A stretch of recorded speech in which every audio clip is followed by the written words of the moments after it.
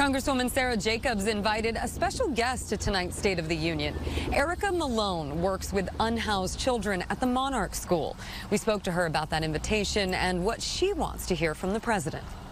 When I received the call, I was in shock, and I was honored and grateful. And it felt a little bit like a door opening in an arena that nonprofit professionals aren't typically included in. I think Monarch is such a great example of community collaborative work. So I would love to see Biden and the administration prioritize federal funding for projects that actually bring different people together in the community to serve the unhoused.